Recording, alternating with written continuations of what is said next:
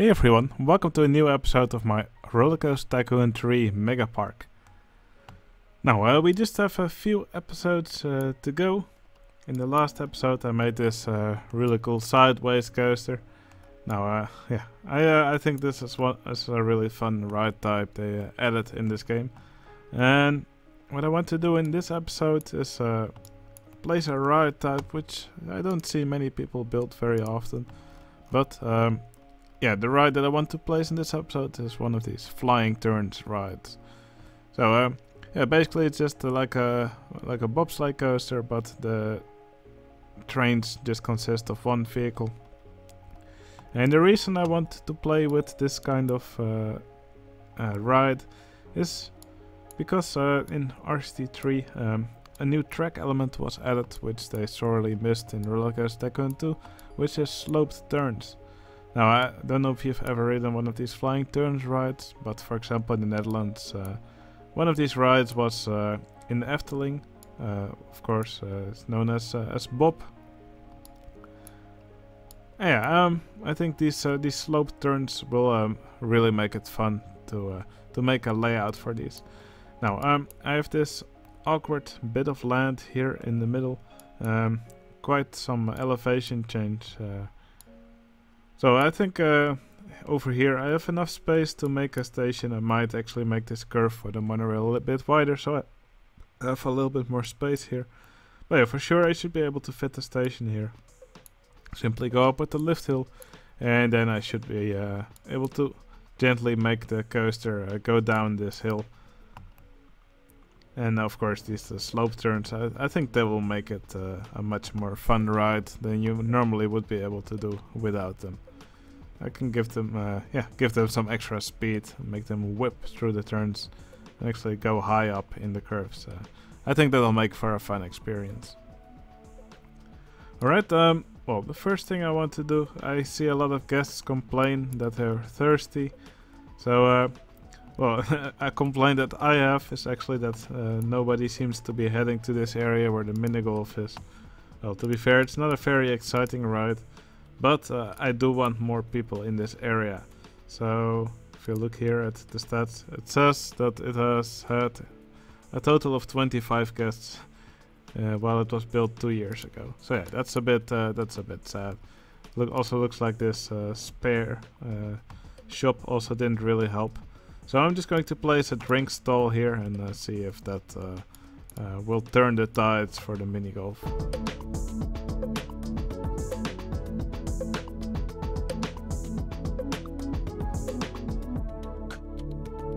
Alright, well, we'll have to see if this actually will help. Probably more guests will be in this area once we start filling up this part of the park with some rides. But for now it stays a little bit deserted. Alright, what I will do now is I will make this curve here of the monorail a bit wider, and then I'm going to start on our flying turns ride.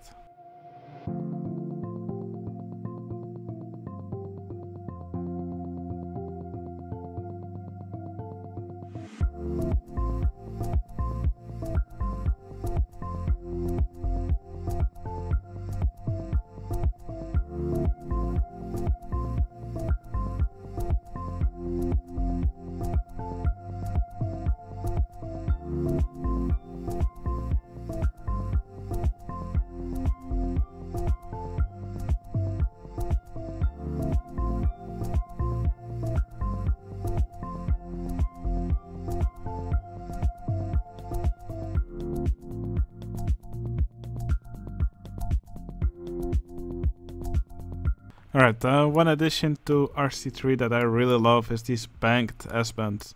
So basically if you just have a banked section, you can always fill them up with a banked S-band, which basically reverses the bank. I think, it's just one of my favorite pieces, especially for a ride like the flying turns. You can just fit them in so easily, it's great. Alright, and here you can actually see me put the first curved slope. So basically it starts here with quite a gentle section.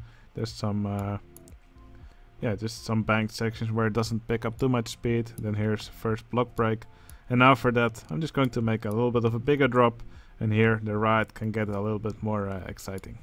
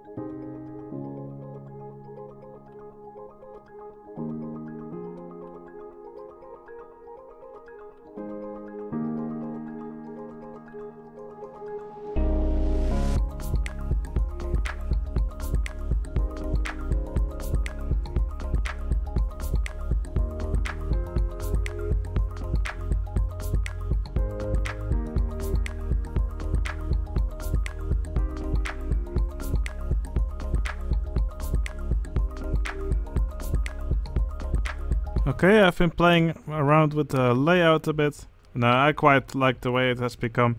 Now I did have some issues here at the end with this, with these trains not making it through the track after the brake sections. But I actually changed this to a block brake section, set to a certain speed, and it will actually push the train forward, so that now it always makes it through this track section. So yeah, that's a functionality of block brakes in this game that's really useful. You can set the speed and it will actually give them a nice boost. You can also set these block brakes to an insane speed if you actually want to launch a roller coaster train, but that's not what we're gonna be doing for this coaster. There's a little bit of clipping here with the lazy river, but I think it's minor enough that we can just pretend it's not here. Alright, what's left to do for this coaster is to give it a nice queue and also a nice station for the ride. So yeah, just gonna make a simple station building here, and then I'm gonna hook up the queue to the path over here. And of course after that there's still quite a bit of decorating to do here, although that will probably mostly consist of a boulder and a giant fern spam and some palm trees, of course. But yeah, still quite a lot of work to do, so let's get on with it.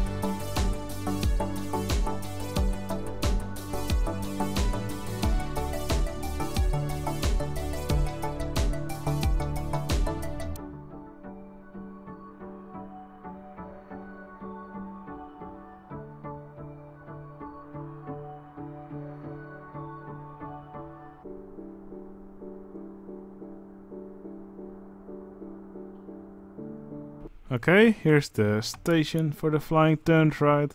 Now it took quite some effort to actually make this. I'm actually running out of flat land where I can place these. Or where I can build them, save them before I place them down. But I just did it over here, and that worked quite well. Yeah, this is a simple square building. No, I often tell people not to make square buildings.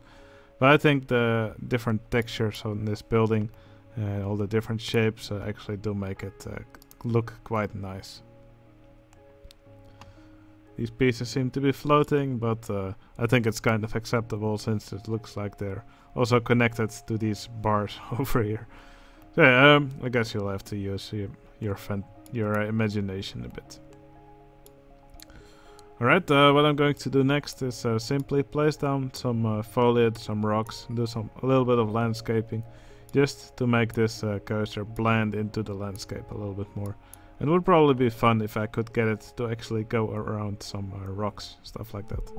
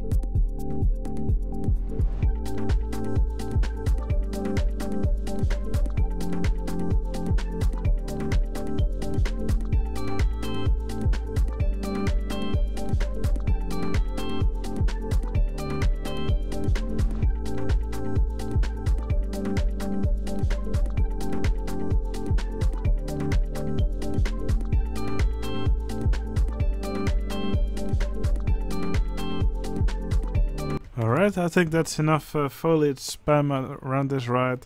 Also place some of these boulders in the middle of these helixes. I think it will be quite fun when you're riding it and you're going around these rocks. I think it looks pretty fun. Alright, next thing I'm gonna do is quickly add some torches. And also make sure that the ride looks cool at night.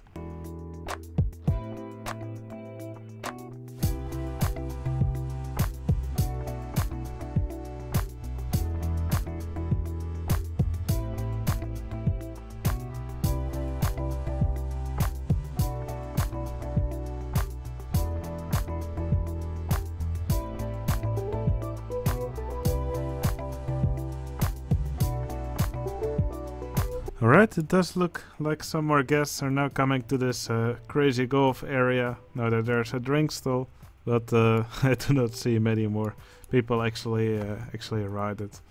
Yeah, I guess that's just something I'll have to live with since it's not a very high excitement or intensity ride. Oh yeah, it is what it is. Now, I did place some torches around the flying turns ride. Let's quickly skip to the night time again. Yeah, I think this is definitely an improvement. It is still a bit dark in areas, but I think this should be enough of light. Should be enough light for the ride. I think overall the map looks really cool at night. That's I think that's a strong point about this game. This day and night cycle, especially how the game looks at night with all these lights. I really like the way this looks. Alright, I think we should add another patron to the new area. So let's hire ourselves an entertainer.